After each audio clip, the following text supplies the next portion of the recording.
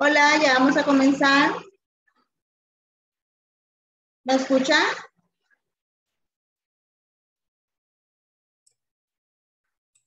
¿Me escucha, Marisela? Fátima, ¿me escucha? Teacher, sí se escucha. Vale, perfecto. Yes, Ya vamos a teacher. comenzar.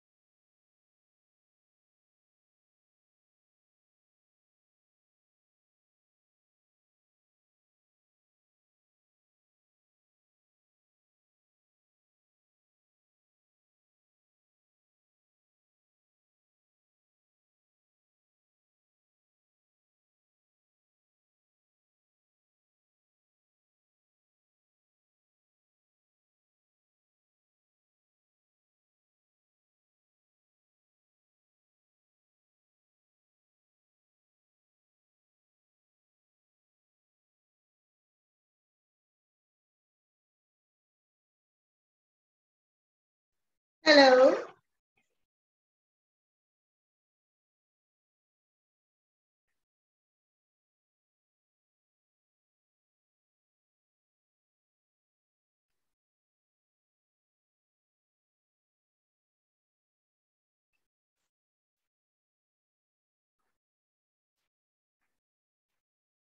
¿Me escuchan?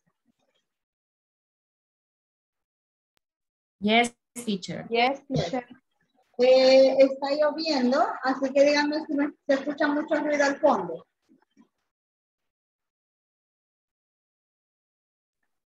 No, teacher. No, está bien. Ok. Perfecto. Perfecto, muchas gracias. ¿Se escucha mucho ruido? Me avisan. Vamos a ver acá. We're going to start with our class for today.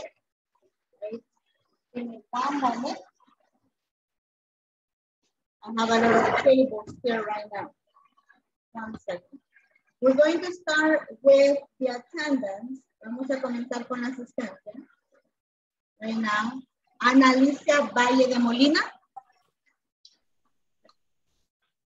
Ana Alicia. Brenda Yamilet Estrada Torres. Presente, teacher. Y Cecilia Beatriz del Carmen Cepeda Soto. Daniela María Ramos Ramos. Daniela María. Cecilia no está, Daniela tampoco. Edwin Leonel Ordóñez Velázquez. Presente, teacher. Thank you. Fátima Giovanna Tejada Candelario. Presente.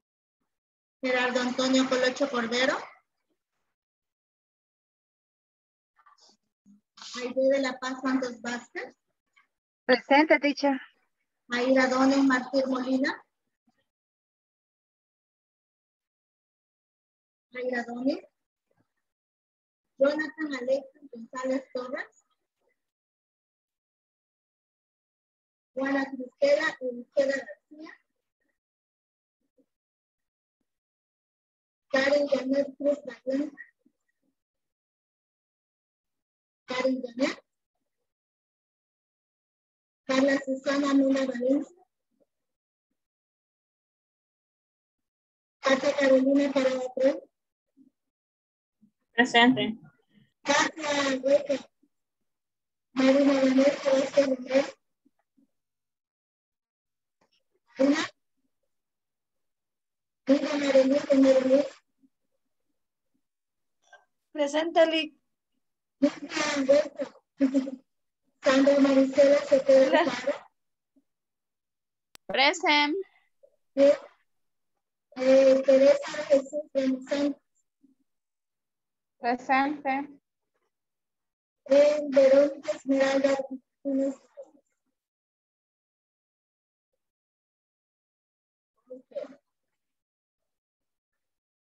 Going to do our class for today. Let me show you the topic. Today we are in class number 6. Estamos en la clase número 6, chicos y chicas. We're going to do our class for today. And let me show you what we are doing.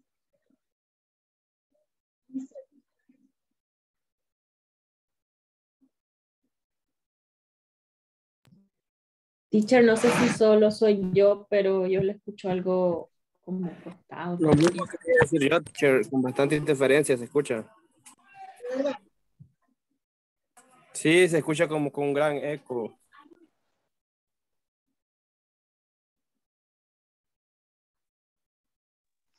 Que se suspenda la clase mejor.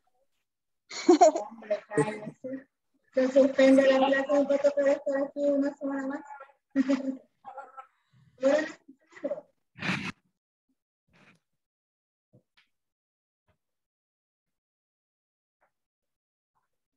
¿me escuchan?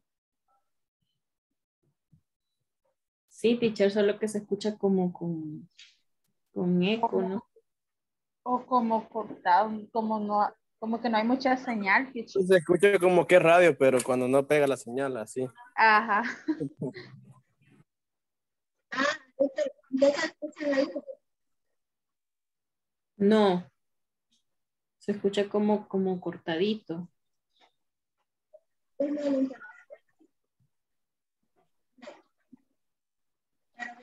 Veamos, voy a ver acá.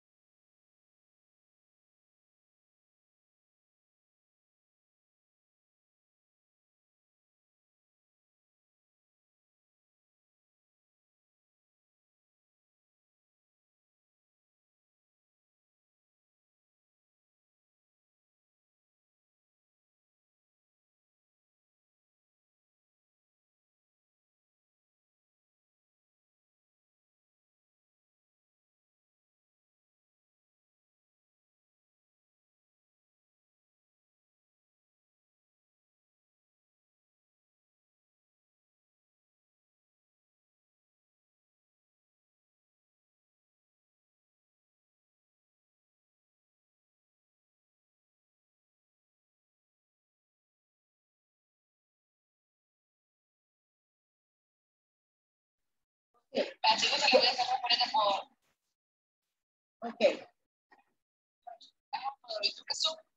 Ok, muchas gracias. Ok, ¿cómo me escuchan hoy, chicos? ¿Siempre se oye el eco? No, se escucha mejor. ¿Se escucha Ya mejor? se escucha mejor. Sí. ¿Ya se escucha mejor? Vale. Si se oye el internet, está mejorando. Si se escucha mal, me avisa. ¿Ok? Vamos a seguir. Déjenme les muestro aquí la pantalla. Today's class is with here the topic how to use frequency adverbs. Okay, this is class number 6. Right? How to use frequency adverbs. And yesterday we were working with the activities. We're gonna do the activities also from the book, right? And we are working with this part. Right, let me show you right now what we are going to do in the hand here. We were working with this exercise, right? Now, I would like you to tell me here the answer for number 5. Sandra Maricela. Number 5. We don't talk, use. Okay. We don't talk.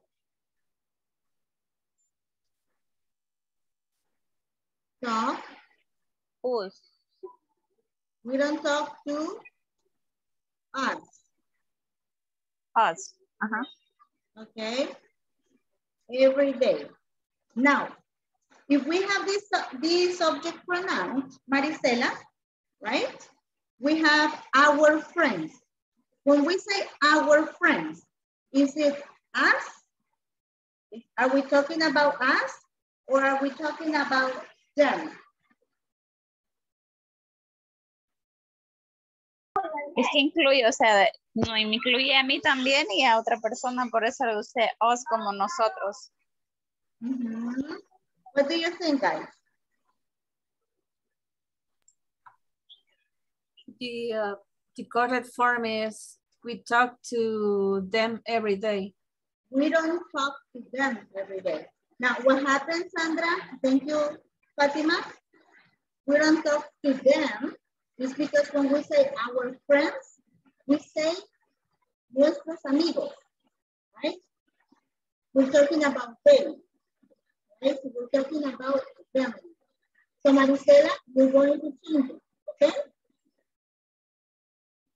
Teacher, pero entonces me confunde porque si usamos ahí al inicio dice we don't talk, o sea, como me incluye dentro de eso, ¿por qué no se usa ese? That is the subject. Ese es el sujeto. Eso no es lo que va a cambiar. Va a cambiar la parte subrayada. La parte subrayada es our friends. Nuestros amigos. Okay. Okay, teacher. Yeah. Thank you. Pick another person. Ana. Ana. Ana.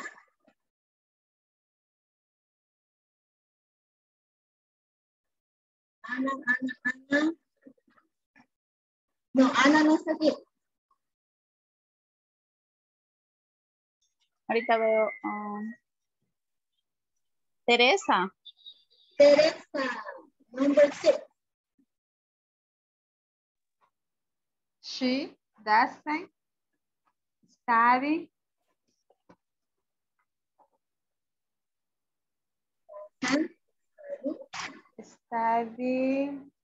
it. Doesn't study. Very good.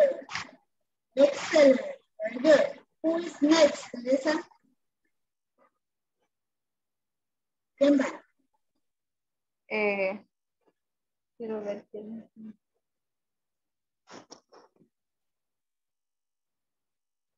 Brenda. Brenda. Okay, Brenda.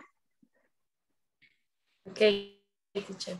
He does now her. Okay, but you need to do negative. She doesn't. He doesn't know her. Okay? He doesn't, sorry, he doesn't know her. He doesn't know her. Okay, very good. Ni la conozco. He doesn't know her. Very good. The number 8 is number 8, Brenda.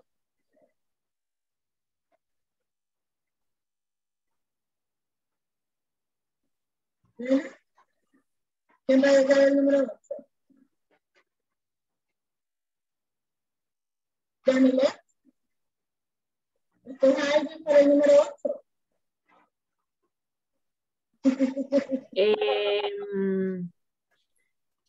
Ay, Dios mío. I did. Again. Number 8.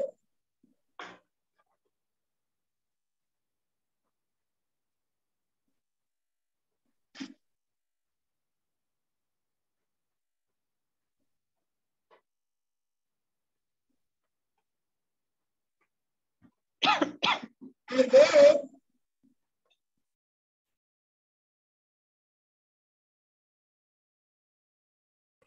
Teacher, si no la digo yo, es que quiero saber si está bien como la hice. He doesn't, fishes, eat. Does. Fishes, eat.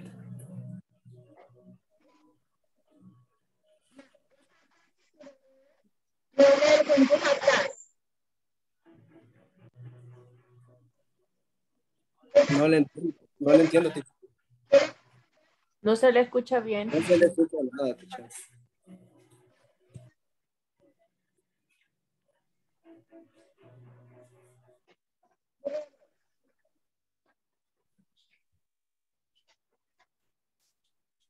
Pero sería he doesn't fix it. ¿Cómo sería? He Fix. doesn't fix it. Porque estás usando el auxiliar. Entonces el verbo vuelve a su origen. ¿Y si lo escribís? Va. Sería solo fix. He doesn't fix it. Ah. Ok, Fix. gracias. Fixing la ES al final, fix. Ah. ¿Dónde andaba cerca?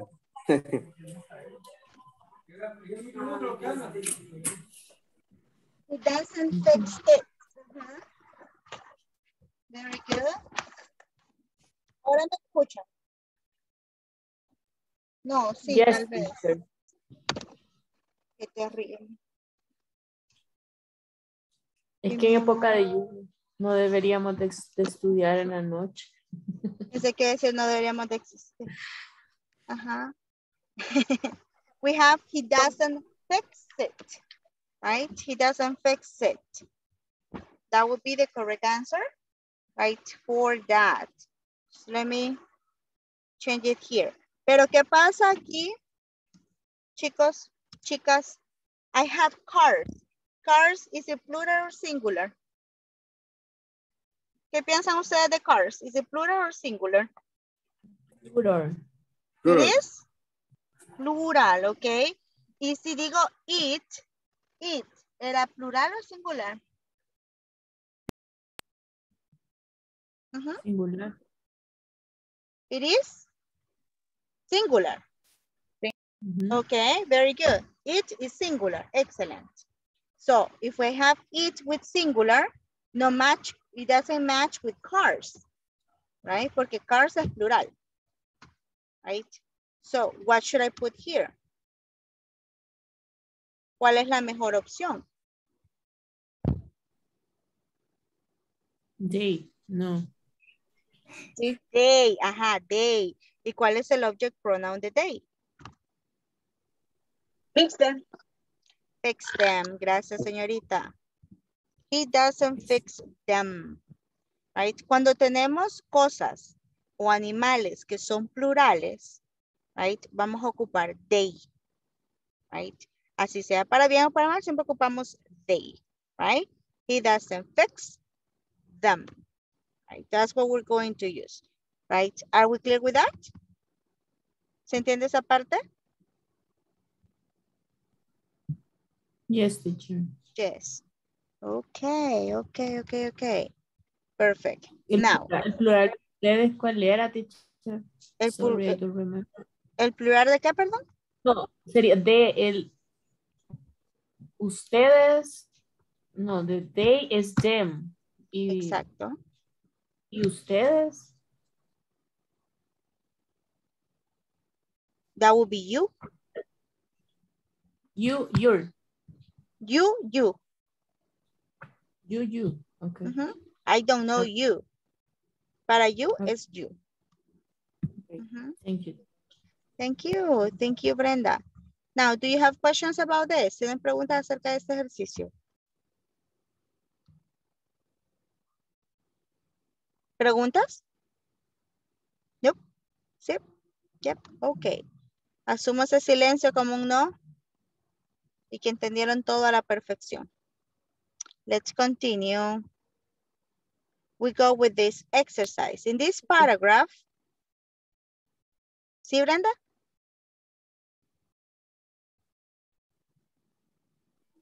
Se le está trabando de nuevo, teacher. Los demás me escuchan.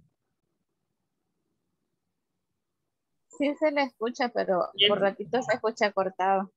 Sí, es que por rato se como que queda suspendida la señal, teacher. Ok, ténganme paciencia, ok, porque así como está el clima, hay que ser un poquito pacientes, pero me avisan cualquier cosa. Ok, in this paragraph, we're going to read the paragraph, right? And we're going to make the changes here. We are going to decide if there are changes or errors with the verse and prepositions of time. Hay 6 errores en este párrafo, right? There are 6 mistakes or 6 errors in this paragraph. The first one is Max Crosar studies. Lo correcto es que digamos studies in Seattle, right? De ahí ustedes van a encontrar los otros errores en el párrafo. Vamos a encontrar los errores y lo vamos a hacer de forma individual, right? Tratemos de encontrar los errores acá y veamos qué es lo que falta y qué es lo que no nos hace falta, right? Let's do it. Individually. Todos van a encontrar 6 errores.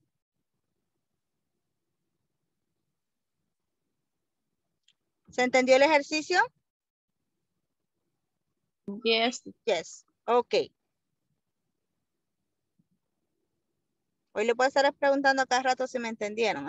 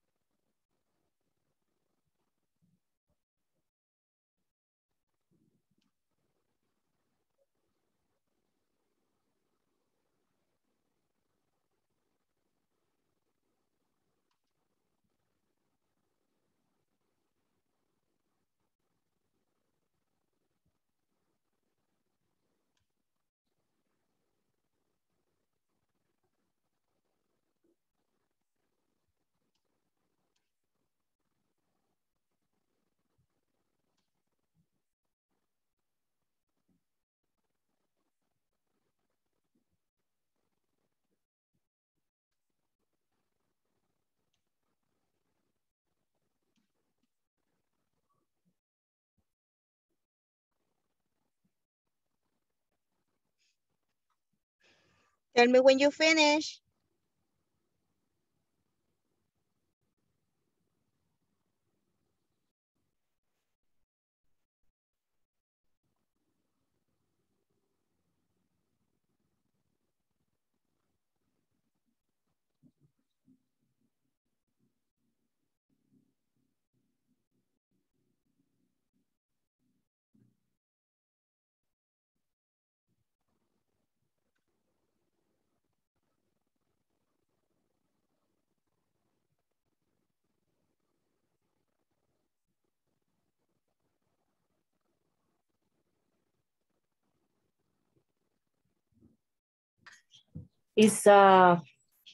Son 5, ¿verdad, teacher? 6 mistakes. ¿Cuántas encontró ya? 5. Pero el 6 es study. No. Posiblemente. Vea si hay algún otro.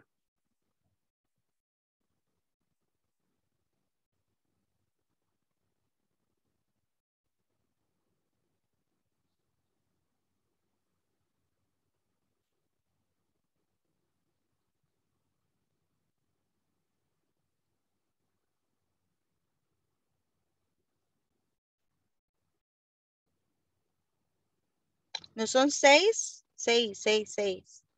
6 que tiene que encontrar usted. Si tiene 5, le falta 1.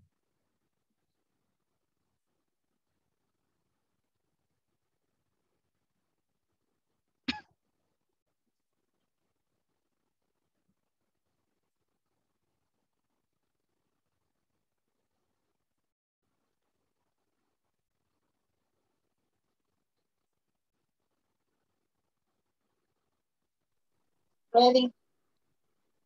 Ready?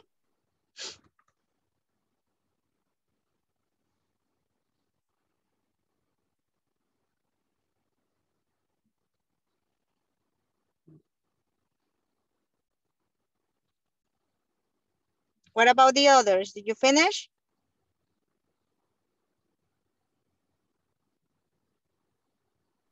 No, teacher. Yes, teacher.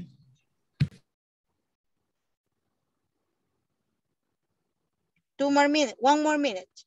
Un minutito más.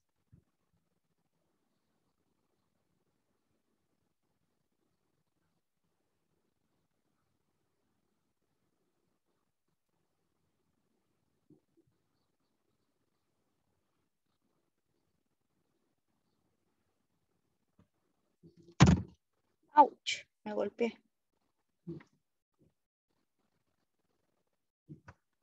Okay. Let's see the first mistakes that we have.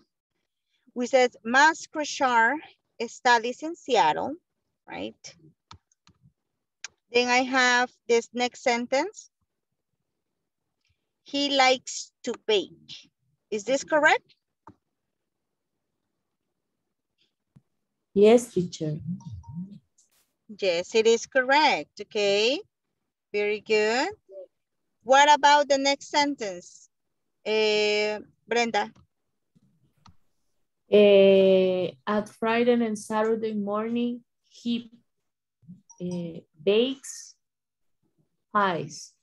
He bakes pies. Entonces, el error es bake. Mhm. Okay. We're gonna put it here. We're going to do the following, right? And the correct information is bakes. Okay. He bakes pies. Okay. Now we continue there. Aide, what is next? In night, people call or text Max. No, no hay otro error ahí. At Friday. On Ah, Friday. okay. ¿Cuál es el error? On Friday. On Friday. Very good. Exactly. That is a mistake. We need to say on Friday. So, Brenda, change it. On Friday and Saturday morning, he bakes pies. Muy bien. Thank you so much, Aide. Let's continue. Fatima. In night, people call or text Max. Correct or not correct? Instead of in, we're Uh-huh. gonna choose at. At, okay. I agree with you. Okay, at. At. Perfect. At night, people call or text Max. Excellent. Katia Carolina, he says, they order pies and Max delivers them. Is that correct?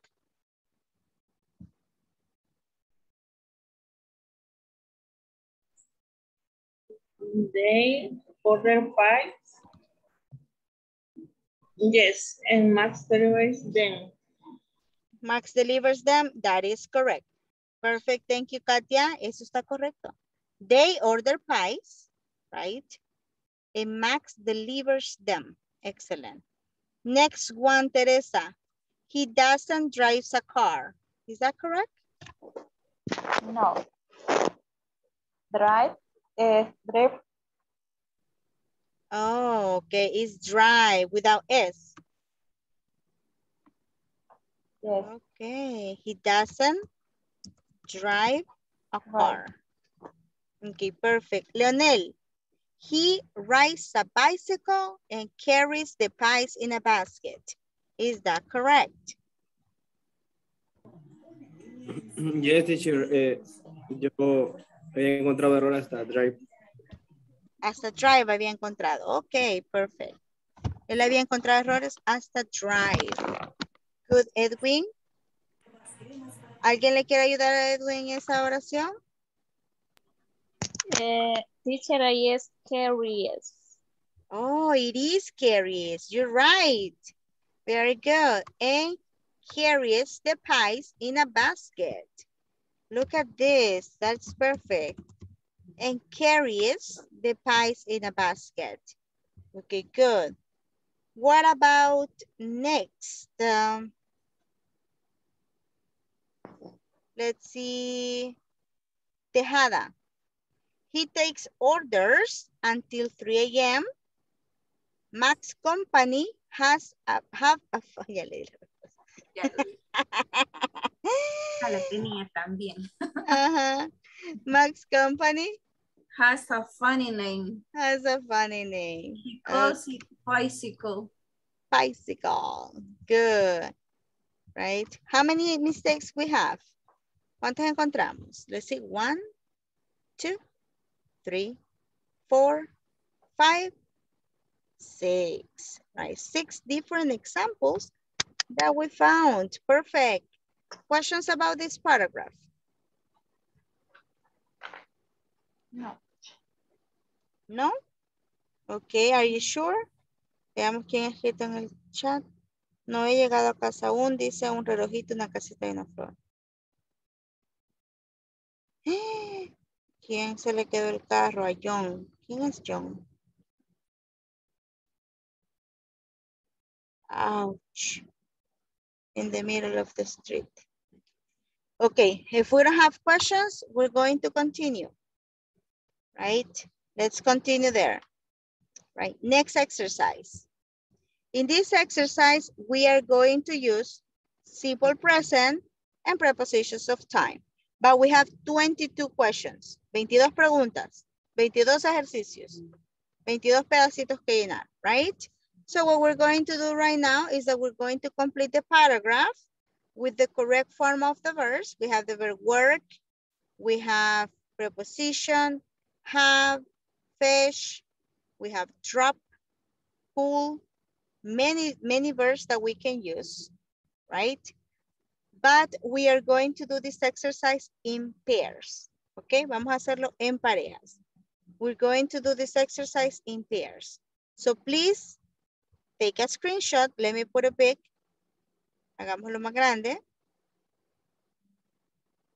Un momento. Oops. Can you see it right now? Yes, teacher. Yes, teacher. Ok, perfect. Tomen una captura, por favor. Tomen una captura. Ok, muy bien.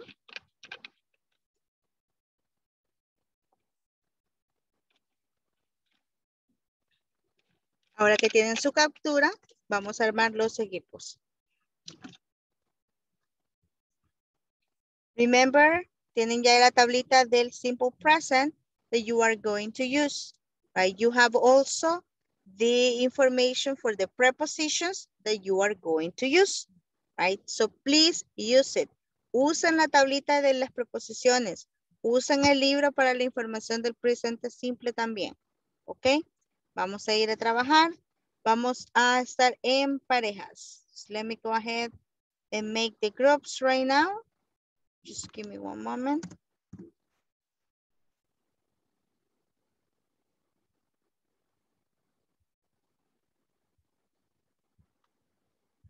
Let's see.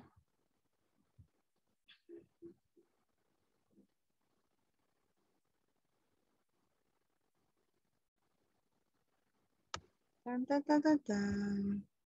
There will be one group of 3, right? Vamos a hacer un grupo de 3 y los demás nos vamos en pareja para trabajar. Ok, let's go. Vamos. Vamos, denle clic. Clic, clic, clic.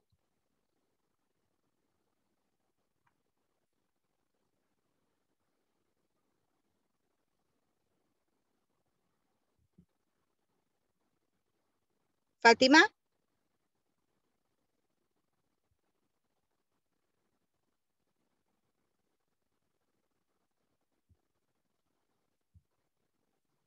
Hola, Flor. Disculpe, ¿usted me escucha? Sí, sí, le escucho, ¿Me Silvia. escucha? Ah, ok. Es que Sí, ellos sí. me dicen que me escucho cortada. No, bueno, desde que me he conectado a su clase, yo le escucho perfectamente bien. Ah, bye. Perfecto. Se fue la luz, así que me quedé así. Así como me dijo la vez pasada. Ok, Ok, está, bye. Muchas está gracias. bien. Ok, voy a Bueno, monitorear a esos chicos. Adiós. adiós. Crab bot. En la número 3. La 3 sería has.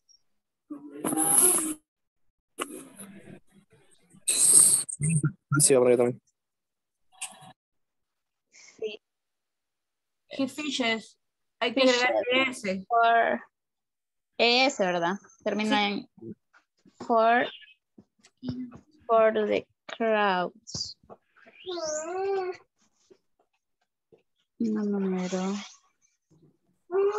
La número 5 es on, ¿verdad? For crowds. On. O es in. Es on, ¿verdad? October. From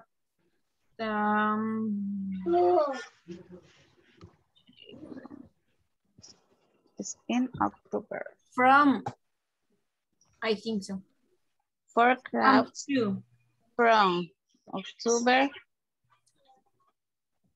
to January. Okay. January. Chris and the other fishermen. Karen. Karen. Hola, teacher. Le voy a compartir la imagen. Rapidito, disculpen chicas que les interrumpa. Le voy a compartir la imagen de la tarea que están haciendo sus compañeras para que se ponga al día con ellas. Este ejercicio estamos haciendo simple present and prepositions of time. Ok, ahorita le tomo captura. Vaya, teacher, ya le tomé. Thank you. Thank you, Karen, for connecting to the class. See you in a moment. Yes. Fishes. He fishes for crabs. Ay, aquí me confundo. In October, quiero ver.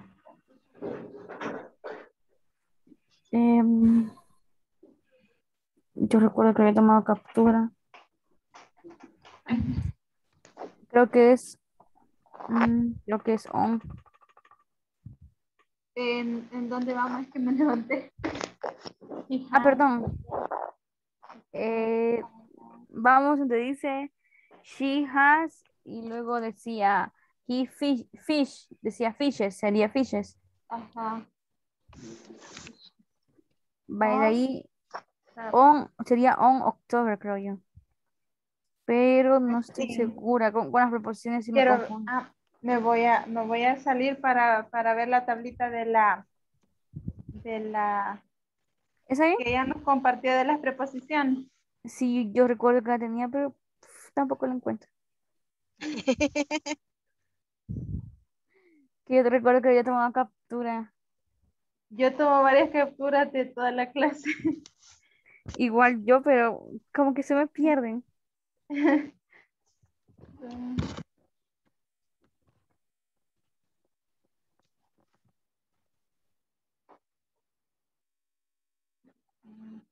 Do you have a question, girls? No, teacher, por el momento, no. Thank you. Okay, you're welcome. I will keep working with you, okay? Cualquier pregunta me avisan. Okay. Thank you, teacher. See you in a moment. Okay.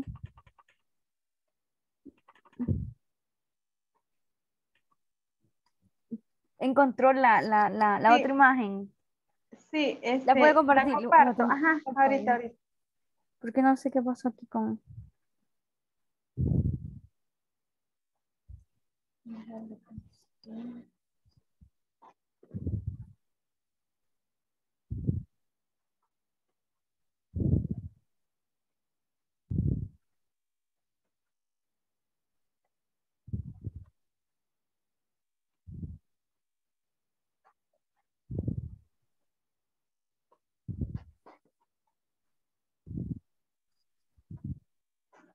La... Ajá, vaya, esa. ¿Otra vez?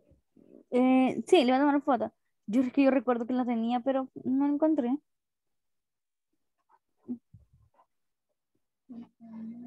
Quiero ver.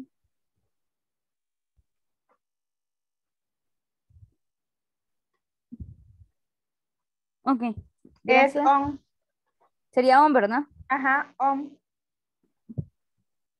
Bueno, entonces sería on October. Ujú. Fishes on.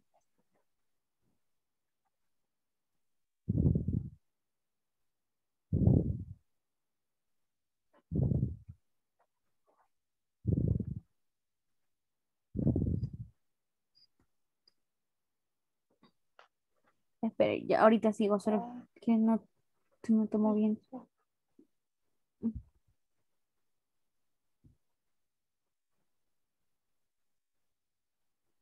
Y en el otro es on.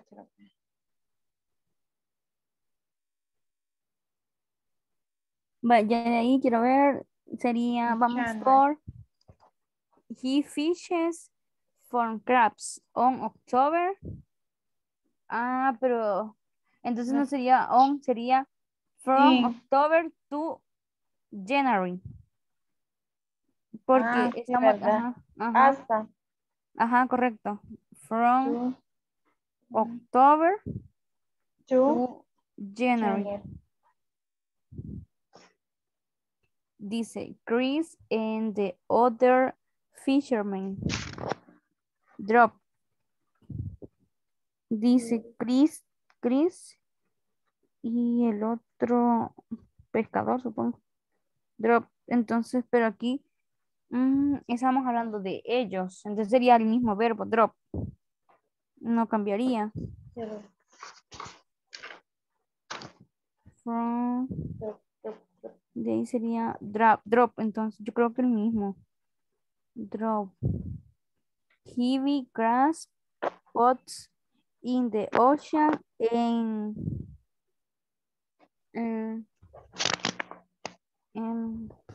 ufa. Pool. In the ocean.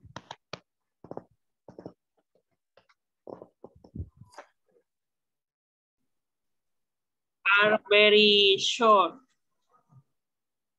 ¿Cuál es? La 12. La 12. Are.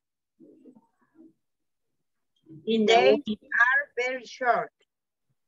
in the winter. The sun doesn't rise. Yes, doesn't rise.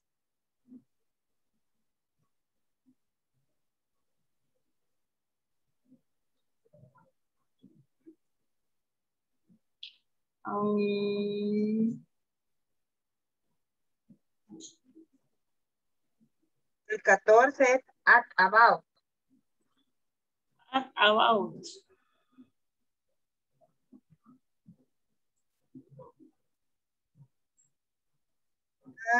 And it. Información. Sí, Así pongamos. se. Ya nos vamos. Around 4 p.m. Chris Mothers Carry, worries. Warriors 17. Cambiarla por IES. Ajá, worry. Warriors. Y la otra, Worried about sería solo agregarle, ¿verdad? La S. La S. cambiarlo siempre. She said. Say. Say. Y sería is, ¿verdad? ¿Perdón? Is careful. Espérame. No me acuerdo de eso. No me acuerdo haber visto a Ron. Yo me acuerdo haber visto a Ron. Around. Around. Perdón. Around. Pero no me, teacher, no me acuerdo cuando está about. Si es around about. ¿En cuál está usted ahorita? Estoy en la 14. At about.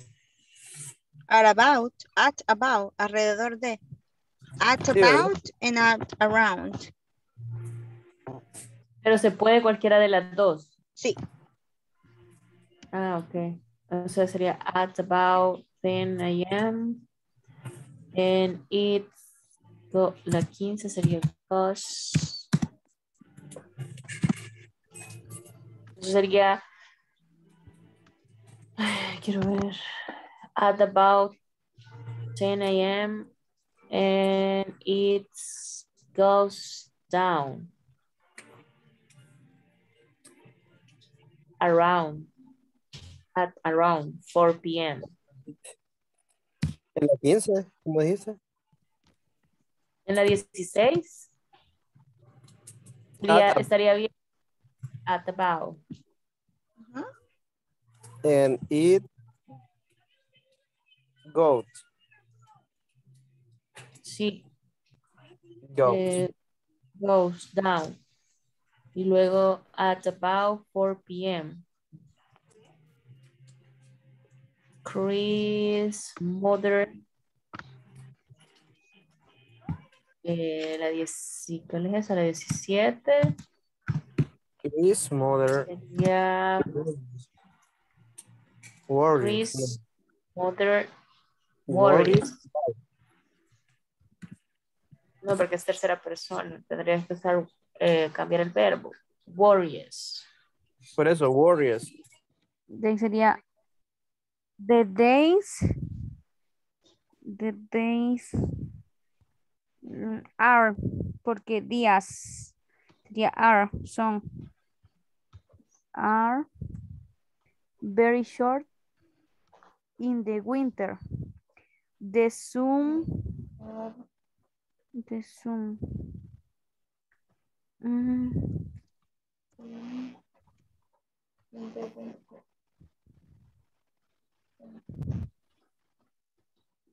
the winter, the Zoom. Quiero ver. The Zoom. Es doesn't. Right. Ajá, yo estoy pensando. Quiero ver. Doesn't rise. Ajá, sería doesn't. Doesn't. Y en este es on about. O it's. Quiero ver. On about, at about. Es at about. Quiero ver si está la teacher. Sí. Aquí está. Sí sería. At about. Out. Teacher, teníamos una consulta en la parte de, quiero hablar de los cangrejos. Que quiero aquí, pero no estoy presentando. Donde decía, very dangerous. ¿En qué número es? Quiero ver. Sería la 7, después de la 7, ajá. Que dice, heavy. Heavy. Heavy crops put in the ocean en La número 8. Ajá. Pull sería el verbo. Pull es el verbo. Pues. Look at me. I don't know if you can see me. Espera. Right. You say here. Right. Push. Pull. Push. Pull. Como jalar. Exacto. Usted es bien inteligente, ¿va? Cuando se me da. Okay, thank you, teacher. You're welcome. Entonces ya, aquí sería full. Entonces dijimos que era the sun doesn't. The sun doesn't. The sun doesn't rise. ¿Cómo sería? Rise. Rise. Rise. At about 10 a.m. And it goes. Goes.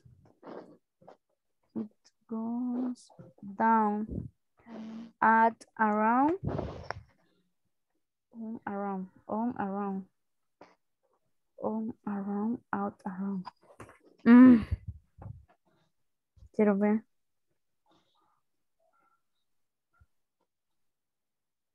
At around.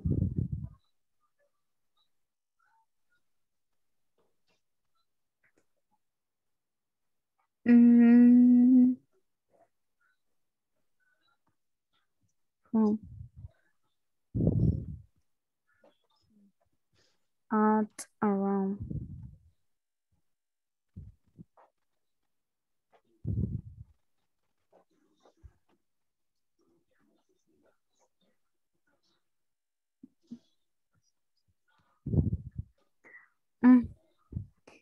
Yo creería que sería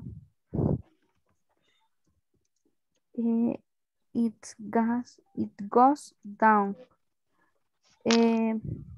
No sé, ¿qué opina usted, Teresa? Si lo ponemos at es alrededor, ¿verdad? Ajá. Es que yo estoy confundida con at o on, around. Ajá. ¿Por qué está confundida? Porque con los dos me suena. Es que at about and at around, los dos son correctos. Por eso es que se siente confundida. Pero en realidad usted está bien con su respuesta. Ah, ok, teacher. O sea, si se pone at o on, ambas estarían correctas. No, at about and at around. Ah. Ok. On about, no. On around, No, tampoco. on around. No, ninguna de las dos. Sería at around 4 p.m. Chris' mother sería worries. Sería IES. About him. She says he says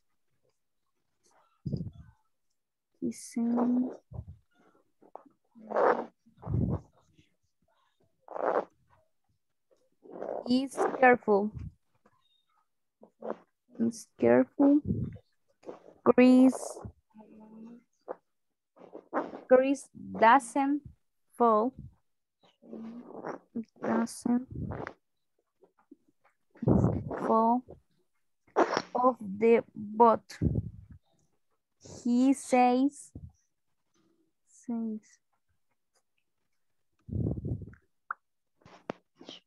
it doesn't worry.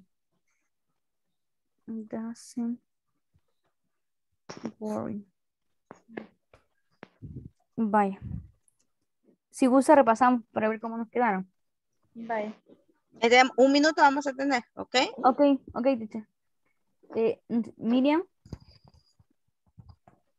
Hola. ¿Pudo escuchar? Sí. Sí.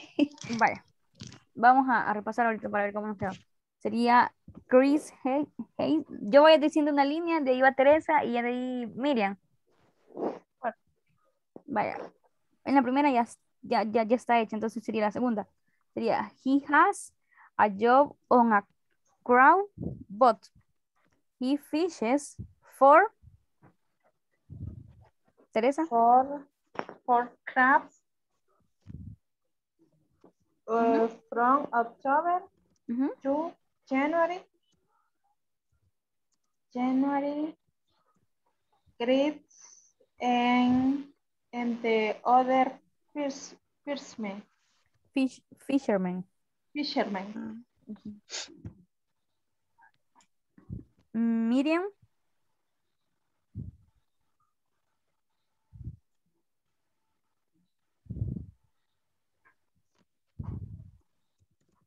Yo creo que no está. Pero sí nos acaba de contestar. Miriam. Bueno, sigamos. Entonces sería Fisherman, Chris, and... Vamos a pasar con los demás, ¿ok? Ok, teacher. Para ir avanzando.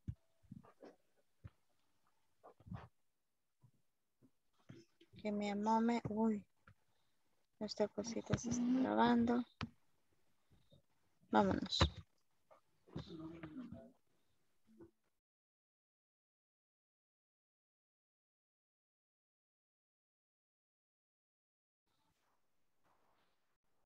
Nos salimos, ¿verdad? No.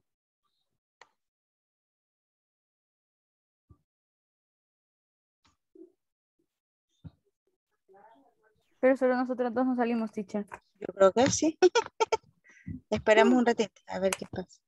Bueno. No hay luz ahí, teacher. No. No hay. Se va seguido por eso la lluvia, ¿verdad? Todo el día llovió donde yo vivo. ¿Dónde vive usted? ¿Verdad?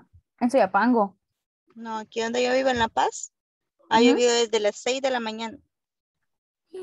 Todo el día ha llovido. Allá donde yo trabajo, sí, ha llovido todo el día. Pero aquí Horrible. no. Aquí está ahorita en la tarde, noche. Bueno, no le digo que es horrible porque así me gusta que llueva. Así me duermo. Pero todo el día ha llovido. Okay. Now we're going to continue, right? We're going to see the answers really quick. Ya estamos todos. Veamos. We have here a dangerous job. And we have the first answer, right? We're gonna continue here with the others, right? Let me make it bigger for you. And let's see here. It says Chris Hansen worked in Alaska in the winter. Now read the next sentence, Fatima. He has a job on a crab boat. Okay, very good. He has a job in a crab boat. Okay, perfect. Thank you. Right, we have the answer for the first one. Continue there. Brenda. La siguiente oración.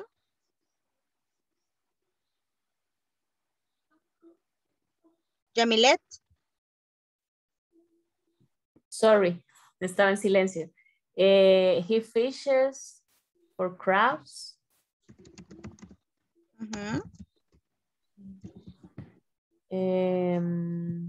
From October to January. Okay, very good. He fishes for crabs from October to January. Good, thank you so much. Continue with the next sentence, Katia Carolina. Chris.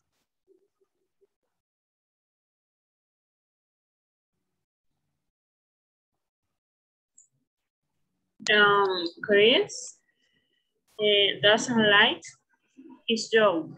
No, we are here in this one. Chris and the other fisherman. Chris and the other fisherman drugs heavy crab caught in the ocean and pulls.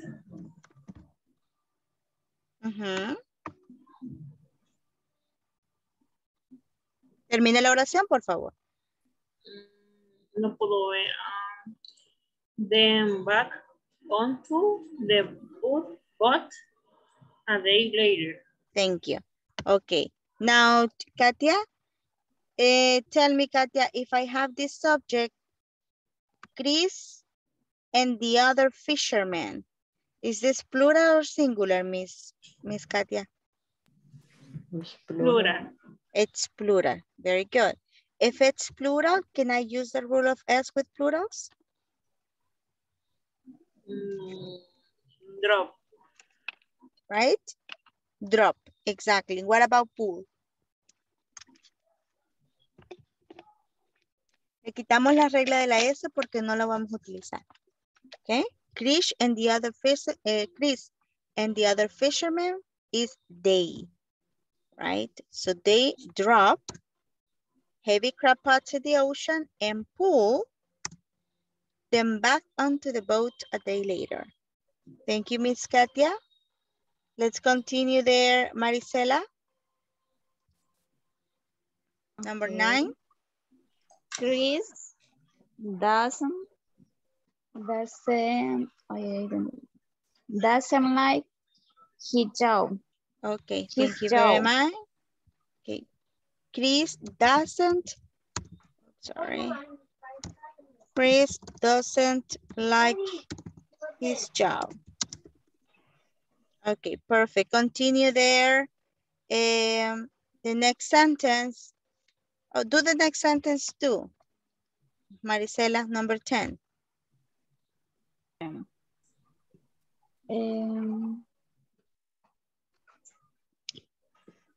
It is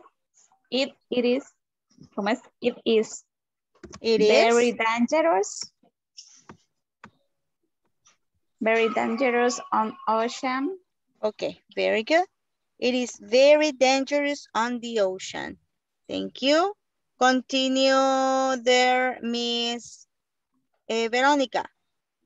La asistencia, ya la vamos a ver. Ajá. Verónica. Ok.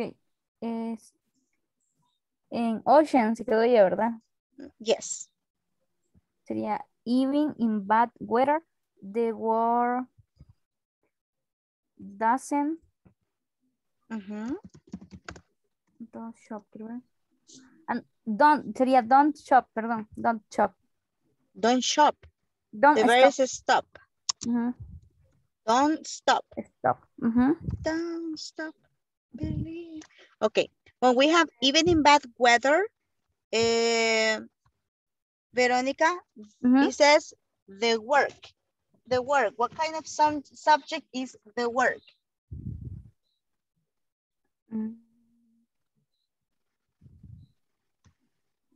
The work. What kind of subject is it?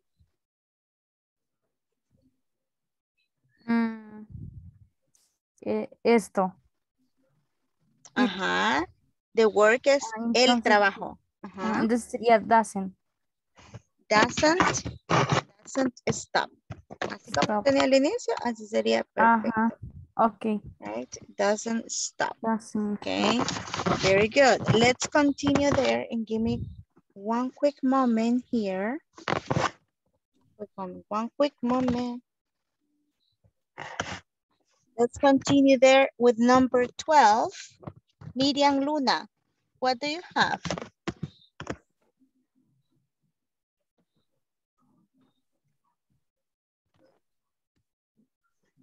What do you have, Miriam?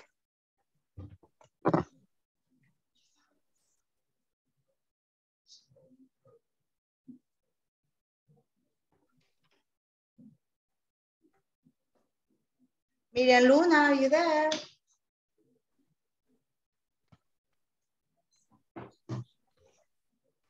Teresa?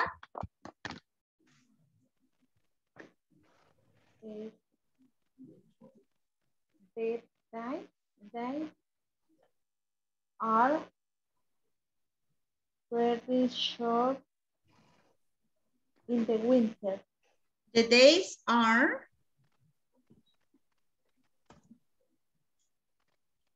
very short in the winter. Okay, Leonel, number 13. Teacher, the sun doesn't rise. Right. Uy, perdón. The sun doesn't rise. Yes. Rise. ¿Cómo así? The sun doesn't rise. Repeat.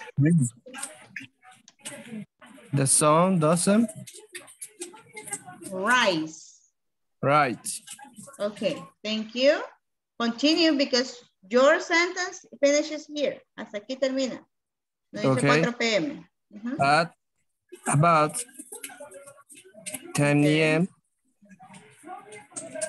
and it goes down. Down at around 4 p.m. At around 4 p.m. Very good. What was another option for at around? ¿Cuál era otra opción de at around?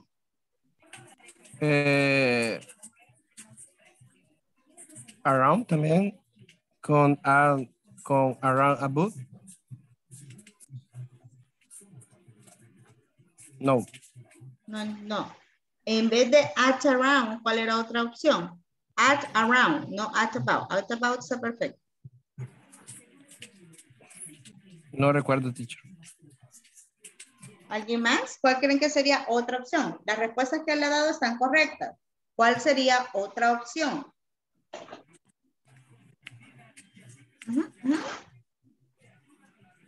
Around about. No, around about. No. No. Until. Until. Yes, until around 4 p.m. Until around 4 p.m. Esa es otra opción. Right? Very good. Karen, continue. Chris. Okay. Chris' mother worries about him. Worries about him. Okay. Let's say he, Continue with the next one. She says, be careful. She says, be careful. Okay. Thank you so much, Karen. She says, be careful. And let's see the last person. Aide. 20, 21, and 22. ¿Sí? Sorry. Solamente 2 preguntas antes de seguir. Cuando que está diciendo at, around o only around, me recuerda qué es lo que quiere decir. Es que ahí sí tuve dudas. Alrededor de. Ah, ok, gracias. Y en esta donde dice says, she says, be careful, please. She no, says, no sería el posesivo de Chris. No, ella está diciendo, she says, be careful. Y aunque sea ella, no estamos usando lo del verbo no, en ella. porque son imperativos. Eso lo vamos a ver la otra semana. Ah, ok. Los imperativos los vamos a ver la otra. Sí, ya estamos en la semana 2. La semana 2 empezamos a ver imperativos. Cuando usted hace un imperativo o una orden, así lo va a decir. Right? She says, be careful. Pay attention. Aunque sea tercera persona. Aunque sea tercera persona. Esa es otra forma gramatical. Okay. Thank you. Yes. Thank you. And then we have Aide, 20, 21, 22.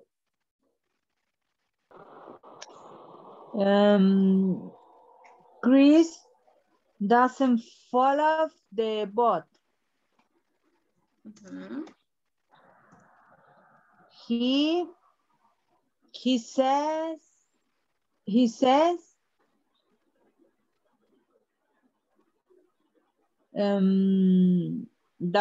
doesn't worry, Mom.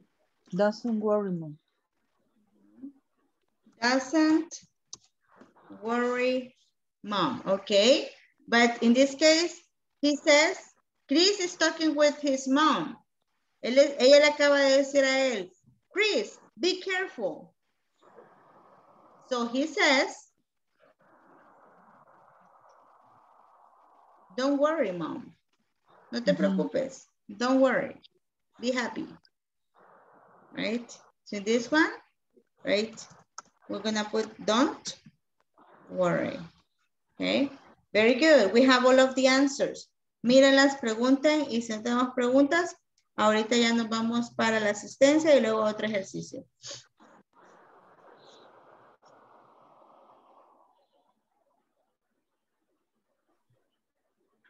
¿No hay preguntas? ¿Están seguros que no hay preguntas?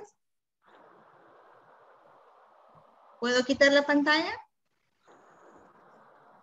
Yes. Yes. Okay. Yes, teacher. Okay, now that we have this up here, just give me one moment. Okay, there we are. We're going to continue with the next exercise, right? Seguimos con el siguiente ejercicio acá. Un momento.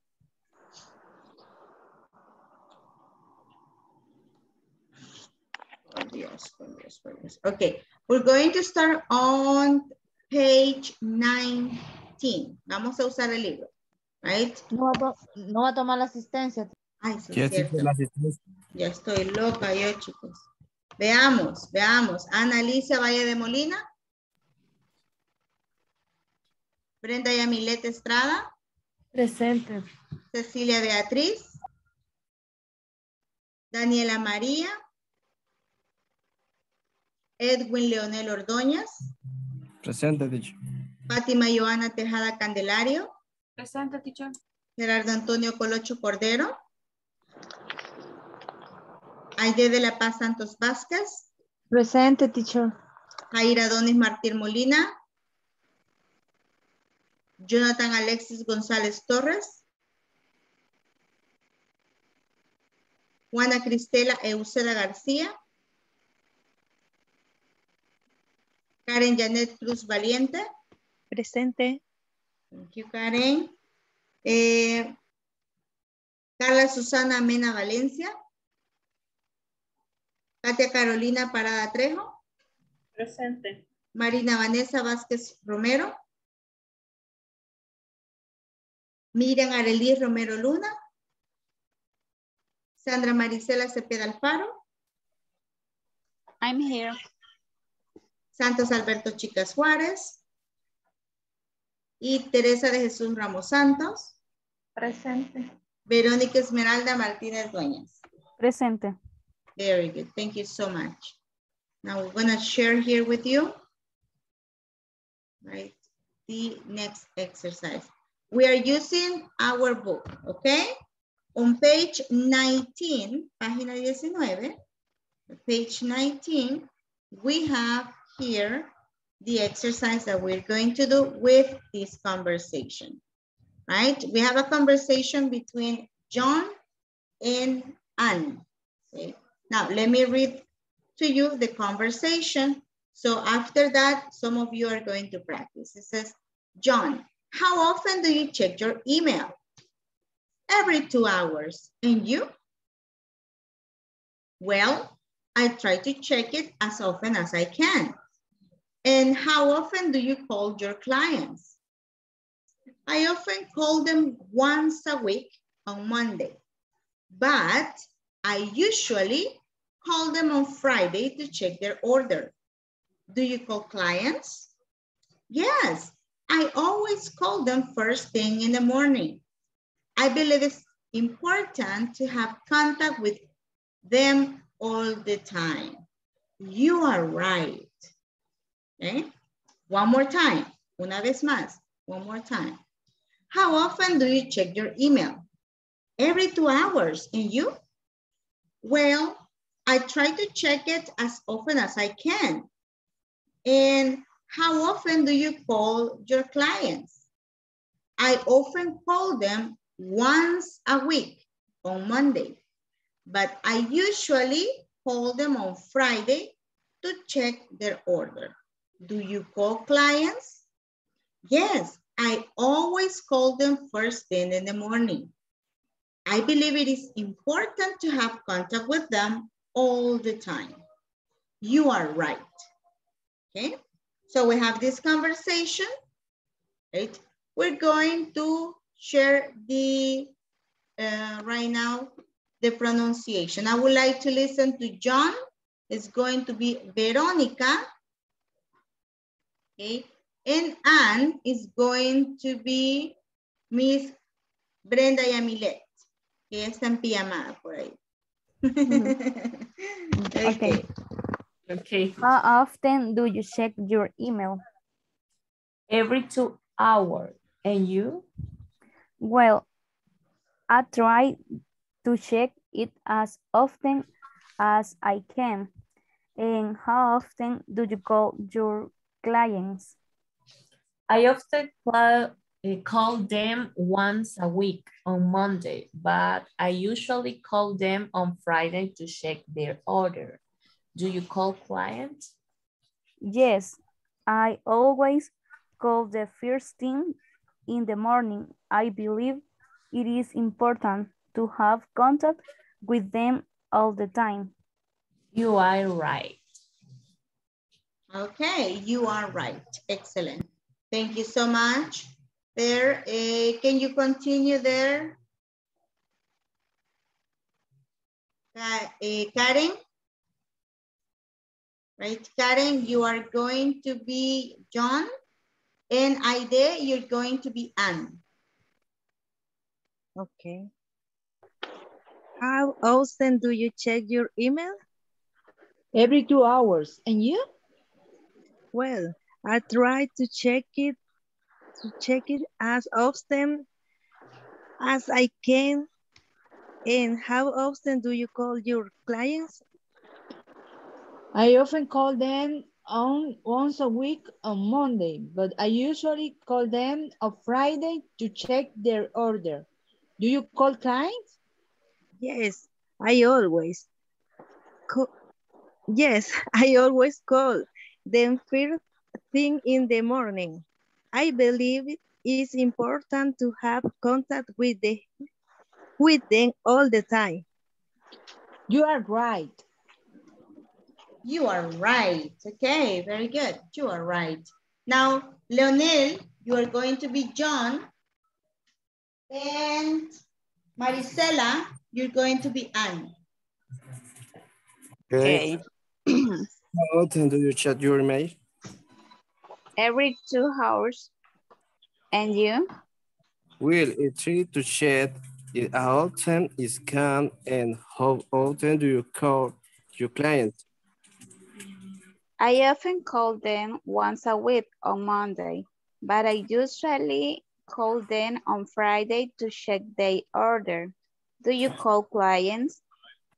Yes, I always call them first thing in the morning. I believe it's important to have contact with all the time. You are right. Okay, very good. All the time. Repeat, Leonel. All the time. Okay. All the time. You open your mouth when you speak, okay? Abra la boca cuando hables. Right. How often do you check your email? It's very different to say, how often do you check your email? Right? ¿Sí es diferente? Okay, teacher. Ok. Abrimos la boca porque todos los músculos funcionan cuando estamos hablando inglés. Hasta aquí los de la garganta, todo. Ok. Now, we have there the pronunciation of this. We have some questions. How often does Anne check her email?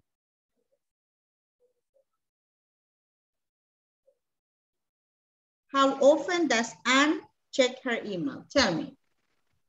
Every 2 hours. Every 2 hours. Every 2 hours, okay? Every 2 hours. Why is it important to check the email every day? Think about the answer. Ellos no dicen por qué.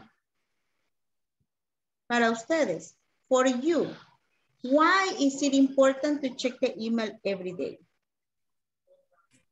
The information. Because of the information, okay, very good, Lionel, thank you.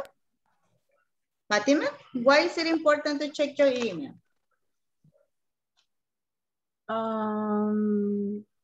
Because it's important to have contact with clients.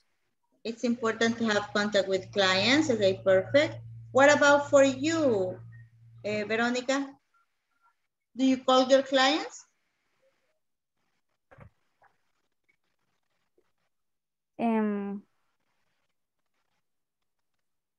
Para, no sé, mantener una comunicación. Okay, to keep contact with them. To keep. To have contact or to keep contact with them. Para mantener comunicación.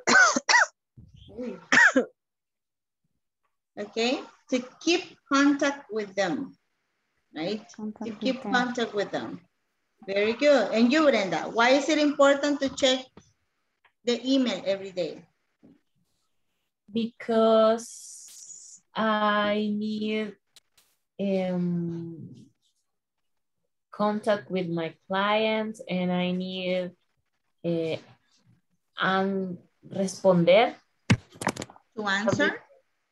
To answer for my team. Oh, okay, very good. I need to answer for my team. Perfect. Thank you so much, Brenda. Now here we have this page, right? We're going to take a look at right now the following. It says here, how to use frequency adverbs, right? We already work like with the triangle, como un cuadrito que les enseñé la vez pasada que tiene los mismos adverbios de frecuencia, right? So, let's take a look at the examples and let's read the examples and identify the adverbs of frequency. Remember pronunciation, right? And it says use frequency adverbs to say how frequently an activity happens. Usemos los adverbios de frecuencia para describir con qué frecuencia realizamos una actividad o sucede una actividad. Para eso lo vamos a utilizar. Now, we have the frequency of each of them and the adverbs. So, pronunciation, always, usually, normally, often, sometimes, occasionally, seldom,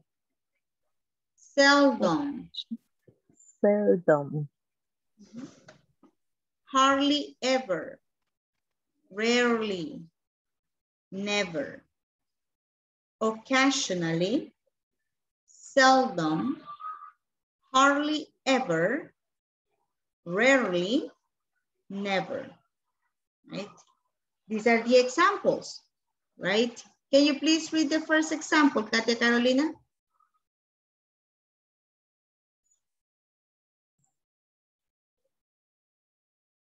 The always. Yep. I always get up at 5 o'clock.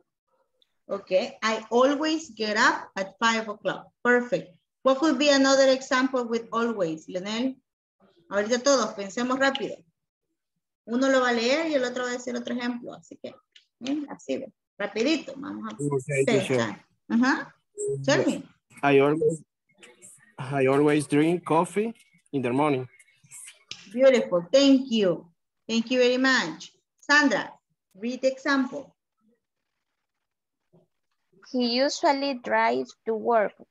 Very good. Karen, give me an example.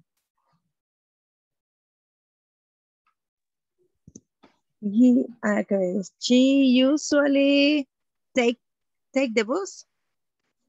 She usually takes the bus, okay? Take the bus. She usually takes the bus. Okay, very good. Now we continue with normally. Read, please, Miriam. Normally.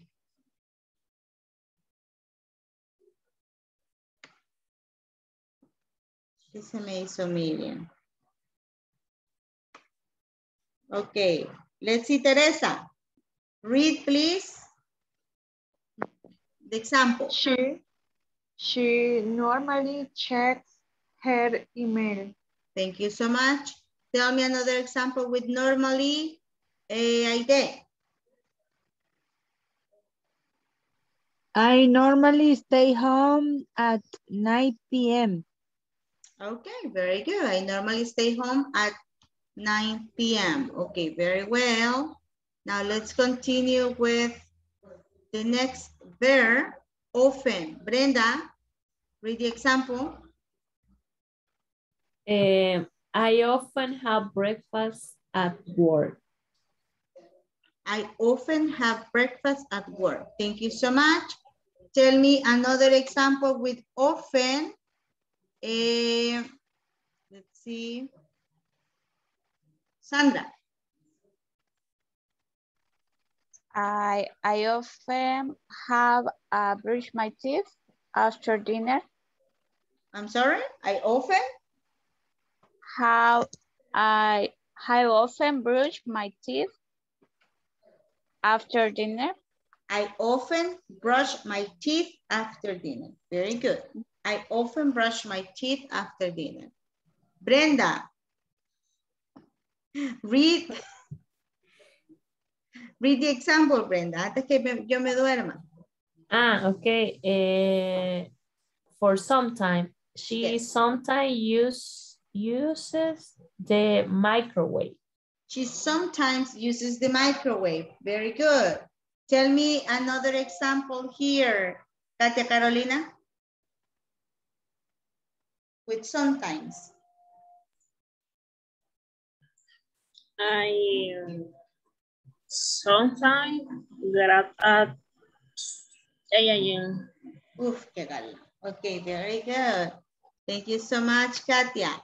Read the example. Aide. I occasionally work overtime. Okay, I occasionally work overtime. Very good. Fatima, tell me another example. I occasionally go to the church. I occasionally go to the church. Very good. Veronica, read the example. We seldom take calls at work. We seldom take calls at work. Very good. Tell me an example there, Brenda, with seldom. Okay, we seldom take calls at work. Ajá, ahora deme su ejemplo. I seldom eat pupusas. Ok, I seldom eat pupusas. ¿Por qué? Me van a quitar la nacionalidad. Ok. Thank you so much. Brenda, let's see. Read for me. Karen. He rarely has conference. He rarely has conferences.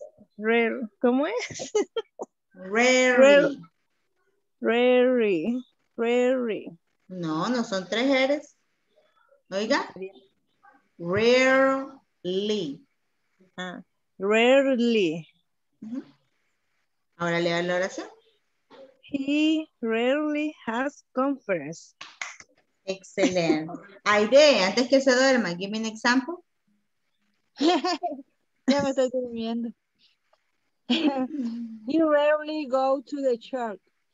He rarely goes to the church. Very good. Continue there. Fatima, can you read the last one? Never? I never get late to work. Thank you so much. What would be another example there, Veronica? I never drink chocolate. Chocolate. Chocolate. Repeat. Late. Chocolate. Chocolate. No decimos chocolate, no. Chocolate. Chocolate. Exactly. I love chocolate. Very good. So we have this, right? These examples, we remember the adverbs of frequency. ¿Entienden para qué se utilizan los adverbios de frecuencia? ¿Entienden el uso de ellos? Yes, teacher. Yes, teacher. Yes, okay, very well. If we understand the use of it, we're fine. Si entendemos el uso de ellos, I always understand. I always, excellent. I always understand. Perfect. So what we're gonna do here, since we have this, we're going to complete here in the book, right? The activities with these adverbs of frequency, right? It says I, right? For example, I always, let's see, I always, let me take a look at this. I always eat my lunch at 1:30 p.m. Right? That's for me. I often call my mom in the mornings. Right? That's my second example. I sometimes travel to San Salvador, right? To check on my office. I sometimes travel to San Salvador. I hardly ever put sugar on my coffee, right? I never, ¿qué es lo que nunca hago? Oh, I never listen to banda music. Very good. Then I have my examples. These are my activities on a regular week. Lo bueno es que no dice que en el trabajo, right? It says a regular week for you, right? Now, you're going to write your examples. I wrote 5 examples. Yo escribí mis 5 ejemplos. Cada quien va a escribir sus 5 ejemplos también. Right? Let's do it. ¿Se entiende lo que estamos haciendo? Yes. Okay, very good.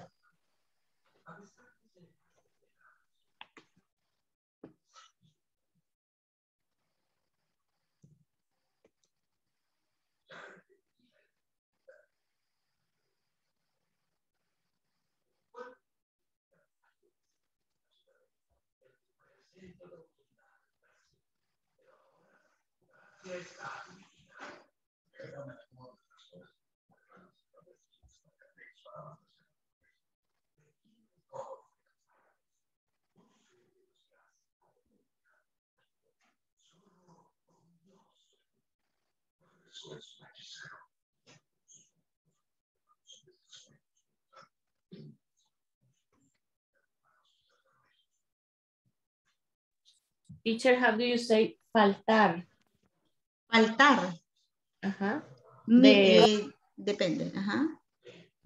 De no dejar de asistir a un lugar. Miss. Miss. Ah, okay. For example, I never miss my Zoom meetings with my boss. I never miss my Zoom meetings with my boss. Okay. Si no, mention. Teacher. Uh-huh. What is the opposite to spend? Spend. Waste. Waste. Waste. Like saying I always waste my time watching TV at 11 p.m. No puedo dormir.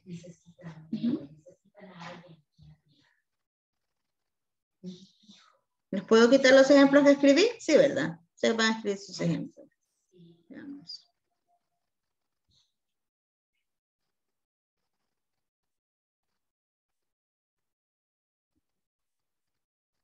Ya escribió los suyos, señorita Brenda. Yes, teacher, in my cell phone. Dicen los hipotes, no lo sé, Rick. Es que veo más mi celular, teacher, que mis apuntes. Eso ya es un hecho, así que... Mejor ahí. Sí. Okay.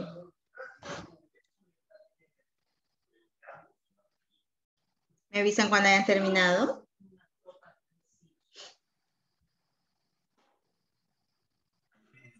Finish.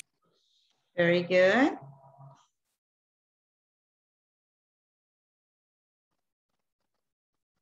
Okay. If we finish, maybe we can write some of your activities in the chat, right? To see the vocabulary you have. Let's write them in the chat. Escribámoslas en el chat.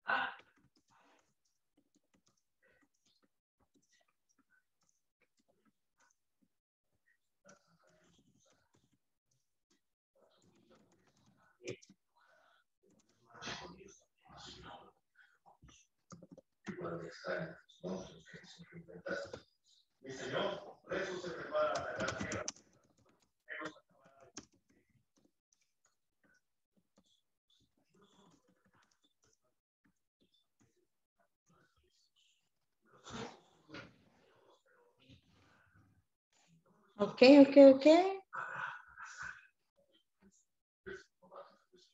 Brenda says, I always take my dinner at 7. I often visit my father all Sundays. But if we say all Sundays, todos los domingos, no concuerda con often. Only say Sunday. On Sundays. On Sunday, okay. Y Sunday va con mayúscula. Okay. Then we have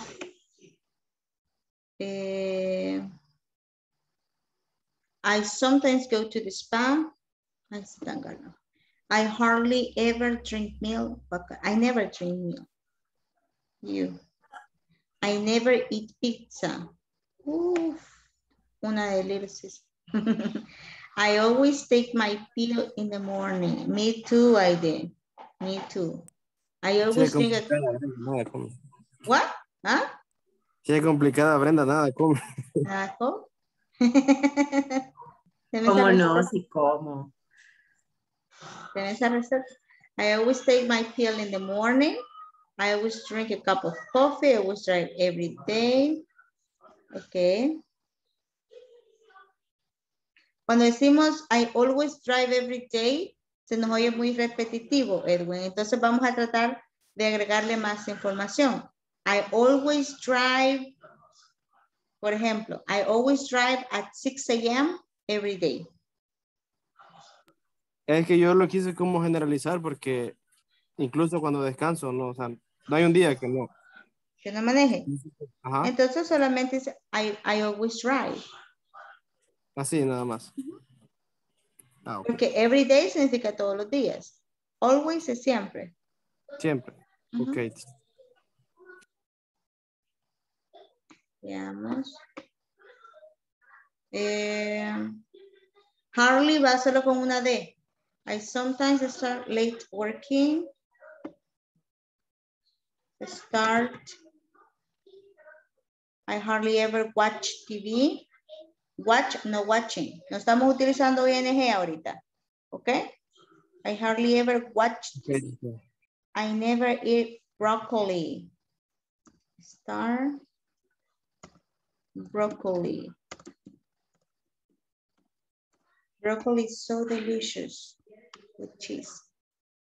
I often do exercise at night. La palabra night, el deletreo de night.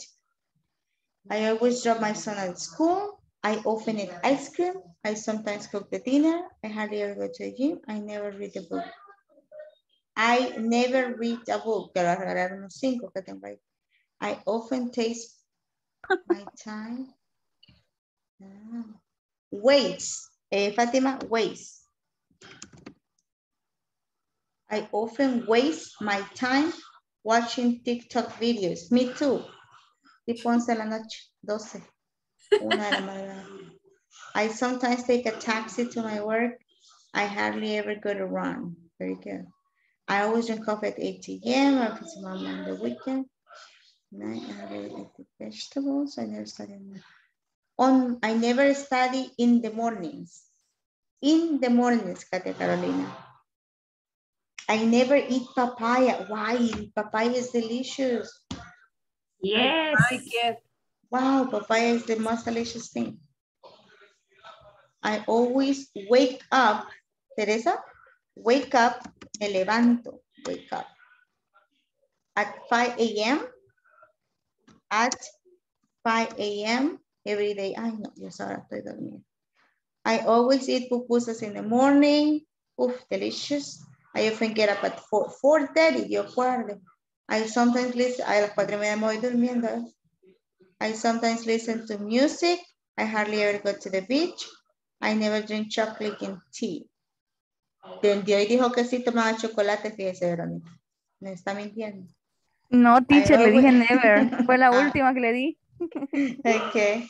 I often check emails in the afternoon. Good. 5 o'clock. Very good. Karen Janet. Ok, cuando decimos que no leemos libros, decimos read a book, es uno. I hardly ever read a book. Ok, nunca leo libro. I sometimes watch comedy movies.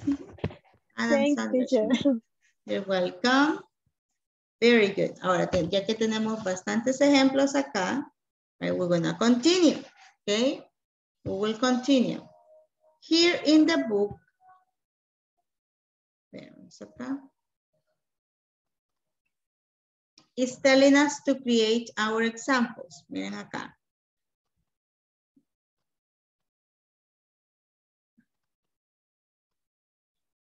Right? This is on page 21. Estamos en la página 20. Ahora vamos con la página 21. ¿Qué tenemos en la página 21? On page 21, we have one question that we use to ask the frequency of the activities, right? Esa pregunta la utilizamos, how often, right? Para preguntar acerca de la frecuencia en la que se realizan ciertas actividades, ¿ok? So, ustedes pueden irse a la página 21 sin ningún problema. It says, how often do you? For example, I can say, Sylvia, how often do you teach English? I usually teach English from Monday to Friday, right? Or I can say, oh, I always teach English. Right? So when we say often, how often, queremos saber cada cuánto haces esa actividad. Cada cuánto aquella persona hace una actividad. How often do you watch Netflix? I hardly ever watch Netflix. How often do you eat broccoli, Leonel? Leonel, how often do you eat broccoli? ¿Por qué o la oración? No, le estoy preguntando how often. ¿Qué significa how often? Acabo de decir qué significa how often. Hace 30 segundos lo dije. How often do you eat broccoli? No es muy frecuente. Pero Deme yo... su respuesta. ¿Ah? Deme su respuesta entonces. No, I don't. I No. never eat broccoli. I never eat broccoli. ¿Solo así? Oh, I never eat broccoli. Right? Okay. Ya me dijo cuánto. Yo le puedo preguntar, por ejemplo, Fátima. How often do you take a taxi to work? That is a good one.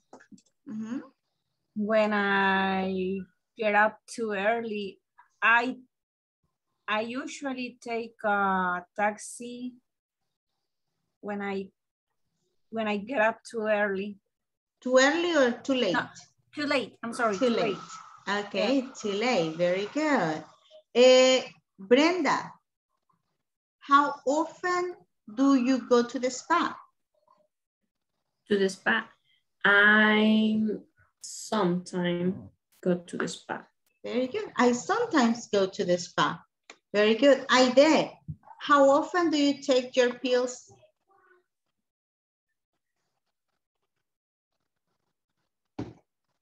Aide, how often do you take your pills? I always take the pill. Okay, I always take the pills. Okay, very good. Sandra, right? How often do you go to the gym? I sometimes go to the gym. Aquí mintió porque me puso hardly ever, mire. Right? Very good. But it's okay. Su respuesta está correcta. Right? I sometimes go to the gym. Very well. Katia, how often do you listen to music? I always listen to music. Okay. He always listens to music. Ah? She always. She always listens to music. Okay. Perfect. Veronica, how often do you go to the beach? I hardly ever I go to the beach. Again, I hardly ever go to the beach. I hardly ever go to the beach. Very good. Why? Sandra. Péguese a la Brenda ahí, se van para la playa. Let's see, Teresa. Teresa, how often do you have meetings in the morning? I never the meetings in the morning. I never have meetings in the morning. Repeat. I never have meetings in the morning. Very good. Right? Very good. So Karen, tell me, how often do you go shopping on weekends? I always. I always on weekend. I always on weekends. What? How often do you go shopping on weekends? I always go shopping on the weekends. On the weekends. Very good. Ya ven, sus respuestas, todas las oraciones, los ejemplos de las actividades que dieron, right? Todas pueden ser preguntadas con how often, right? Porque ustedes ya me dijeron con qué frecuencia hacen las actividades. ¿Entendemos el uso de la pregunta how often? Yes? Teacher. Yes? Okay, very well. Yes.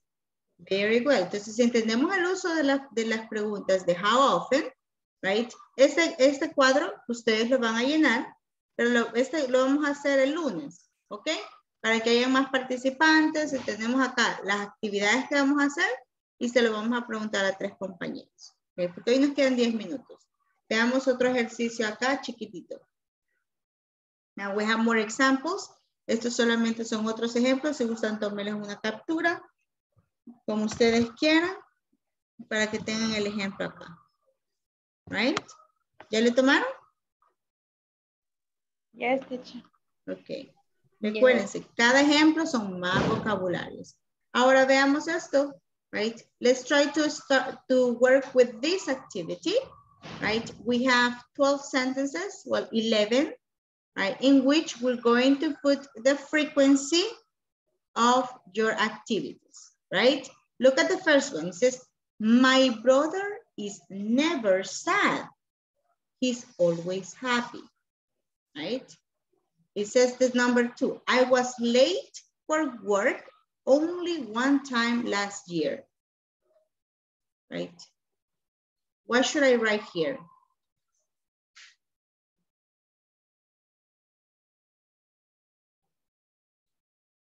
¿Cuál sería un adverbio que podría poner yo acá? I'm never late. I'm never late, right? I was late for work only one time last year. I am never late. Nunca estoy tarde. Ahí solo fue una vez, right? Very good. Y así vamos a leer la primera parte y vamos a tratar de completar la segunda parte, right? Mary failed only one test in high school, right? ¿Cuál adverbio podríamos poner acá? She frequency. She what? Always. She always passed her test, right? Or she usually. Usually. She usually passed her tests, right? Very good. So let's start here with our examples. Tratemos de poner un adverbio de frecuencia. Veamos la primera, que es nuestro contexto, y luego tratamos de agregarle un adverbio de frecuencia a la oración. Okay. You have 2 minutes. Give me one moment. Aquí estoy, solo voy a cerrar aquí una cosita. Los escucho.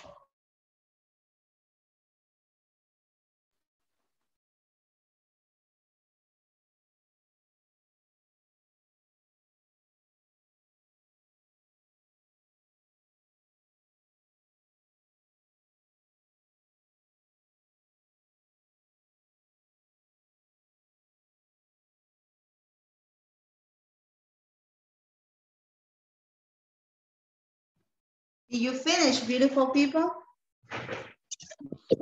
Teacher, yes. I have one recommendation. Yes. Es posible que, por ejemplo, estos ejercicios, todos esos puedan venir ya, digamos, en el libro, tal vez ahora no, pero en la otra, para que sea más fácil hacerlo y que nos quede una referencia. Porque así solo, por lo menos yo solo voy copiando la respuesta, porque si queremos copiar toda la oración, no da tiempo. Ok, lo que sucede, Aide, es que este material yo lo creo. O sea, no podemos incluir otro, ¿cómo se dice? Material de otro sitio web o agregarle más material al libro, porque el libro ya lo da INSAFORP. Entonces, este es para que, con base en el libro, yo voy haciendo el material. Ah, ok, comprendo. Entonces, yo pensé que todo hacía en el libro. No, nos lo da INSAFORP, fíjense. Entonces, lo único que si trabajamos solo con el libro lo vamos completando, ¿verdad? Obviamente, esa es nuestra base. Pero si nos ponemos con el libro, solamente hacemos unos poquitos ejercicios y nos saldría más repetitivo, ¿verdad? Pero... Sí, no, yo le comprendo ya. Pensé que hacían el libro y decía que lo incluyeran todo, pero... La recomendación INSAFORP que ponga un montón de ejercicios ahí de una.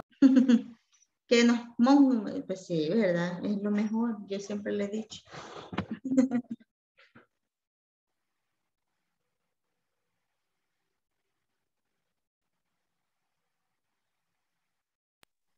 Ah, pues no dije nada.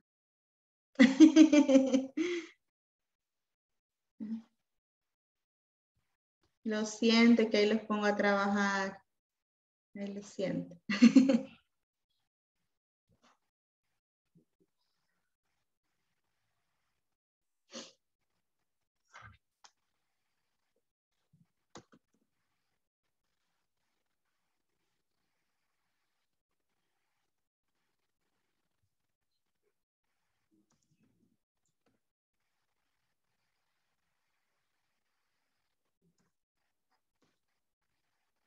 Ok, les voy a pasar la lista ahorita que están trabajando para que estén más cómodos. Analisa Valle Molina. Brenda Yamilet Estrada Torres. Presente. Cecilia Beatriz del Carmen Cepeda Soto. Daniela María Ramos Ramos. Edwin Leonel Ordóñez Velázquez. Presente, teacher. Fátima Joana Tejada Candelario. Presente, teacher. Gerardo Antonio Colocho Cordero. Aide de la Paz Santos Vázquez. Presente, teacher. Jaira Donis Martín Molina. Jonathan Alexis González Torres. A saber si llegó ese muchacho a la casa. Juana Cristela Uceda García. Juana, no está Juana, es que está lloviendo, ¿dónde vivimos con Juana? Karen Janet Cruz Valiente. Presente, teacher. Carla Susana Mena Valencia.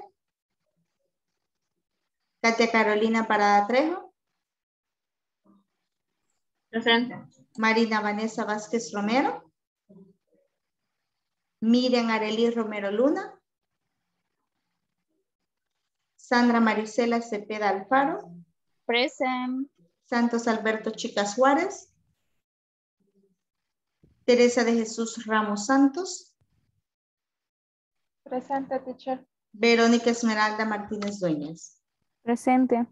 Perfect. Thank you. Thank you. So we have there, right, the attendance for today.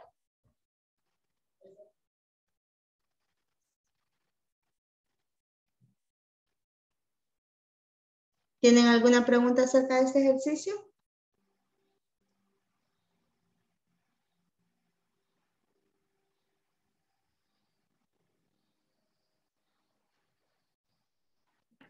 Teacher, Yes. what is the meaning of the 12th sentence? I guess shall say. So What's the I meaning of guess shall? should es debería. But is it pass, right? No. No. Es una auxiliar que es un modal que nos ayuda a transformar a los verbos. Entonces el verbo es decir. Cuando decimos should say, deberías decir. Okay. Okay, thank you. Es como para dar una sugerencia. You should ask more questions. Deberías hacer más preguntas. Eso es para todos. Es indirecto. You should ask more questions. Si es que entre más preguntan, más nos animamos. Más me animo yo. Ok. Ya por la 12, Brenda. Muy bien, Brenda, va con todo. Ya ve que no estoy durmiendo, teacher. Tengo frío, pero no estoy durmiendo. Así se ve que tiene frío.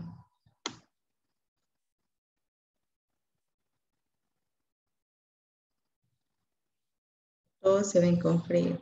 No, menos Fátima.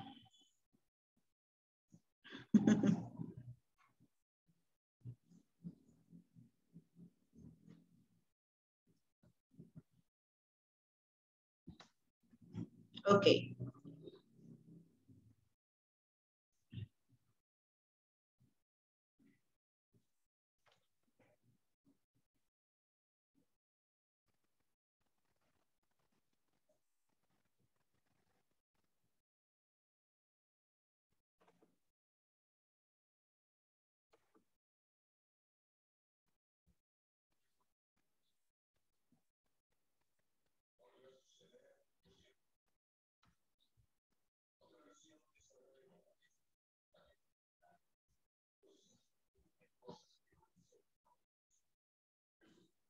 Ok. I will stop sharing. Voy a dejar de compartir por un momento, por favor. Ya son las 9:59. Vamos a parar. Uy. Vamos a parar acá. Sigan trabajando en el libro. Ahí les va a aparecer una preguntita en la discusión. La pueden responder ya sea hoy o el lunes. Descansen sábado y domingo. Han trabajado muy bien. Gracias por estar en la mayoría de las clases. Right? A pesar del clima, como les decía anoche, ¿verdad? Y los veo el lunes con la clase número 7. Right? Este día solamente me quedo con la señorita Fátima Joana y todos los demás nos podemos ir. Por favor, desconéctense de la clase. Bye, bye. Bye, Good teacher. night. Good evening. Good evening. Good Have a night. beautiful weekend. Enjoy with your families. Bye. Bye, Teresa. Hi, Fátima. Hi, teacher. Hi. Mire, de estos 10 minutitos, Teresa, son en dado caso que usted tenga alguna pregunta, alguna... Como me dijo, teacher. Fátima. No. Teresa. Teresa, ay, perdón. Y como estaba viendo que Teresa se desconectara. Perdón. Creo que por el momento no. Es bastante clara con las explicaciones. El material está perfecto.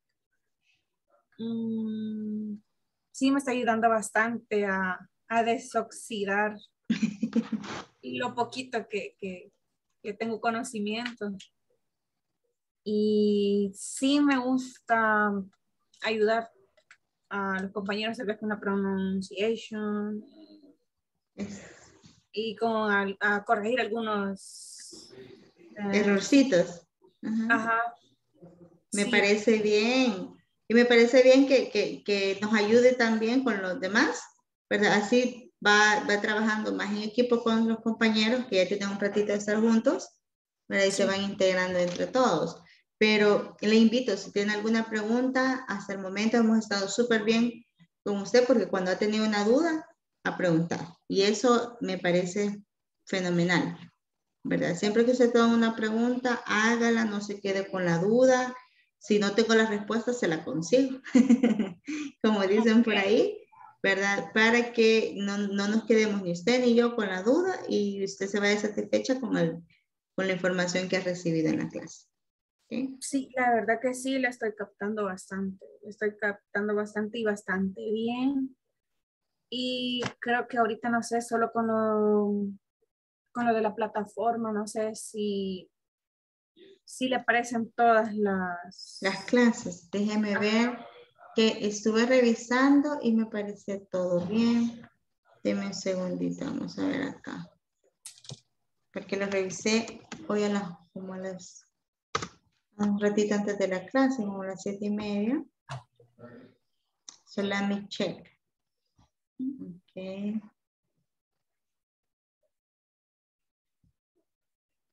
Veamos.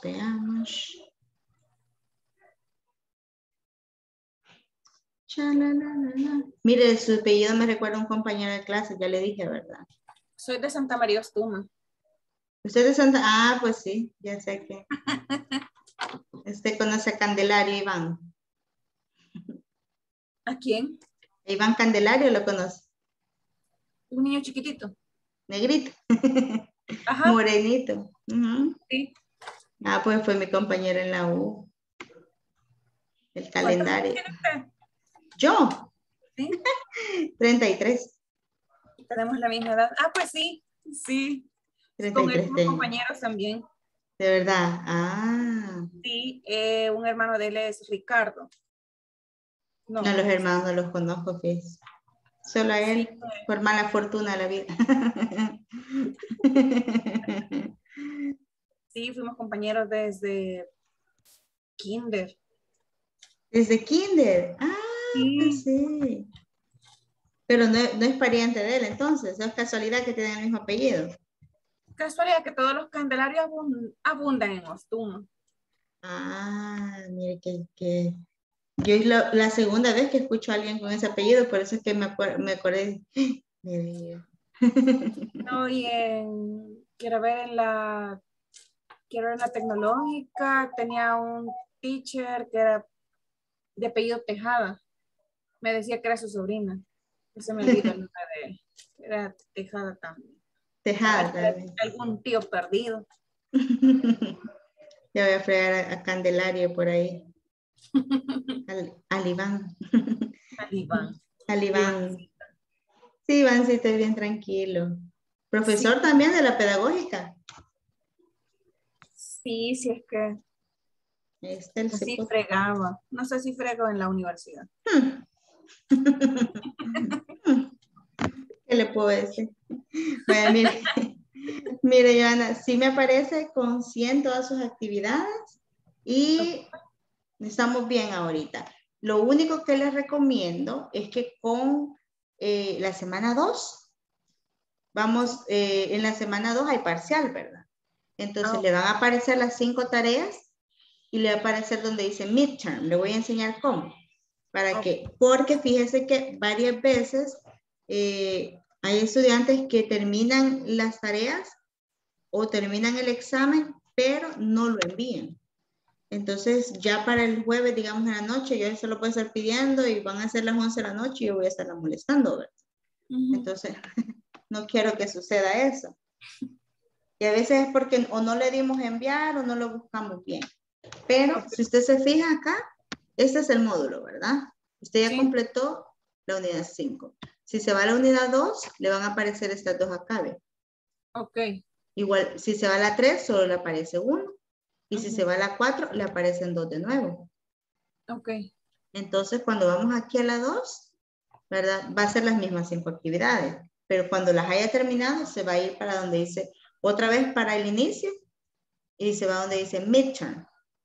En el midterm dice 4 preguntas, pero en realidad son 4 secciones o 4 partes.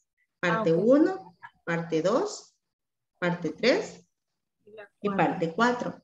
A veces lo que hacen es que terminan, ¿verdad? Y no le dan enviar, sino que le dan enviar solamente a la parte 4. Porque dicen, como es la parte 4 es el final, pero no. Sino que cada parte al final tiene el botón de enviar. Entonces, ahorita no me aparece en azulito. Digamos, si yo le doy aquí solo por fregar, ¿verdad? No es porque crea que son las respuestas. Le doy enviar y luego tengo que ir a la parte 2, enviar, completar y enviar, completar y enviar. ¿Ok? Para que le aparezca siempre la nota correspondiente. ¿Cómo va a saber usted que lo envió? Aquí. Como yo no lo he enviado, ¿dónde está esta cosa? Me aparece 0 de 25. Mira aquí. Si yo lo envío, me va a aparecer la 20 de 25, 25 de 25 en cada uno. Entonces, como son 4 partes, las 4 valen 25% para que le dé un 100% del examen parcial. Y este tiene una ponderación algo alta. Entonces, siempre tiene que completarlo porque la ponderación de este creo que es 40%. Entonces, tiene que hacer, ¿verdad? Esa es la única diferencia de la semana 2 y que a veces nos surgen problemas para los estudiantes, más que todos los nuevos, que no han enviado esa parte. Ya con ellos, como ya lo hicimos una vez, espero que ya no lo va a pasar. Ok. Eso espero. Ok. Está Perfecto. bien. No sé si tiene alguna otra pregunta. Creo que ahorita no. ¿No? Ok. Entonces, ha sido un gusto entonces, Fátima. No, Teresa, Fátima. Ha sido un gusto. Pasa una linda noche. Igualmente, teacher. Ahí me ha saludado don Iván. Cuando lo vea. Ok. Adiós. Adiós, teacher.